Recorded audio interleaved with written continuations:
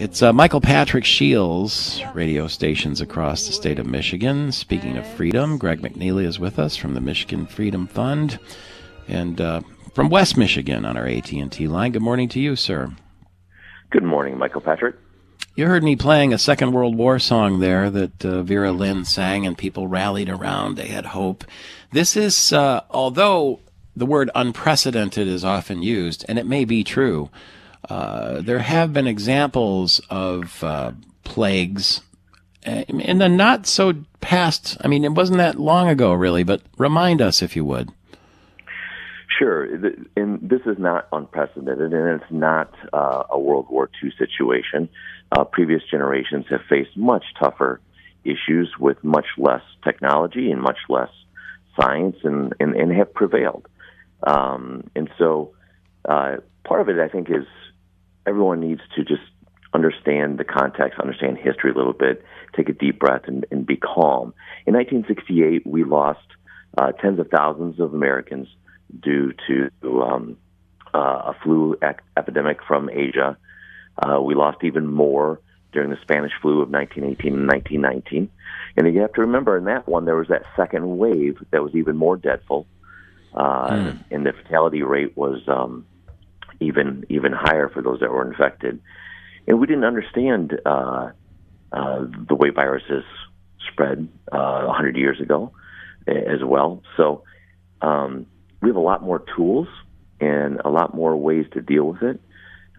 This is something that we'll get through. I think through the lens of history, we'll find that we probably did more damage to our economies than our health because of ineffective public policy making.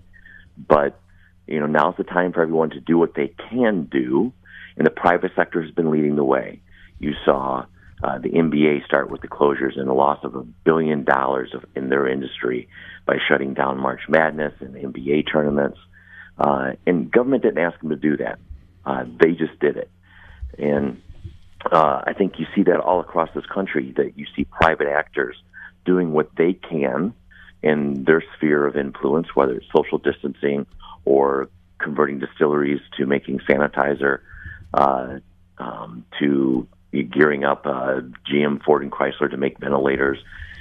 I mean, there's all sorts of things that if you can do something, do it. If you can't do anything else, social distance. And that's what's great about this country, is we're very resourceful, and that we don't need government to get us through this. They're the ones that are making the mistakes. But the private citizens, the private actors, the churches, the civic organizations, they're the ones that are solving this crisis, and it's a great thing to see. What did you do today? What can I do today? What are all of us doing today, even if it is as simple as putting up Christmas lights to cheer people up when they walk by? And our man Tony Cuthbert here, the orchestra director and producer of this program, knows firsthand, because his wife Christy is going to be on the front lines today, Tony, isn't she? She sure is, Michael Patrick. She usually deals with outpatients at a local hospital, and today she has been tasked with being in the triage tent, and she will be taking vitals and observing everybody before they walk into the hospital, and she's going to have the full garb on, so I wish her luck today. Which tent will that be, and where? It's going to be St. Joseph Mercy in Chelsea. If you see her, say hi for me, because I won't see her all day.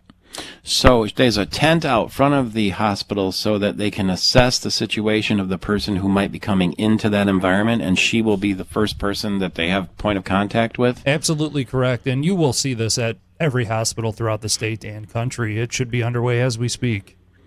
And then, so she'll assess the person and say, symptoms, not symptoms. That's what she'll do today? Yes, correct.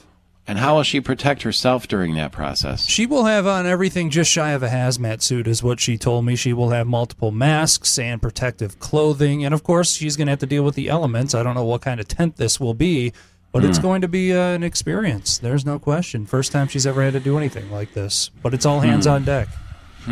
Gosh, it wasn't that long ago you saw her in a wedding gown, and now you see her in a hazmat suit. It's got to be surreal for you and your family. Are you concerned about her and coming home after working like that? They have put a lot of precautions in place, MPS, and they are on top of it. They have instructed every single employee to bring a change of clothes with them, and when they clock out at the end of the day, change everything leave your shoes at the hospital and depart and go home. And if you can, first thing you do not touch your children. Do not say hi to your husband or wife, whatever it may be, and go directly to the shower. Well, thank you for sharing that. Greg McNeilly, a final word? Be positive. Love everyone. Share positive news and do your part. Thank you very much, and thank you to the Amway Corporation, which is cranking out hand sanitizer as fast as they possibly can, and I understand donating it to area hospitals as well. He's Greg McNeilly, Michigan Freedom Fund. Michael Patrick Shiels. Radio stations all across the state of Michigan through the AT&T microphones on a Firekeepers Casino Friday.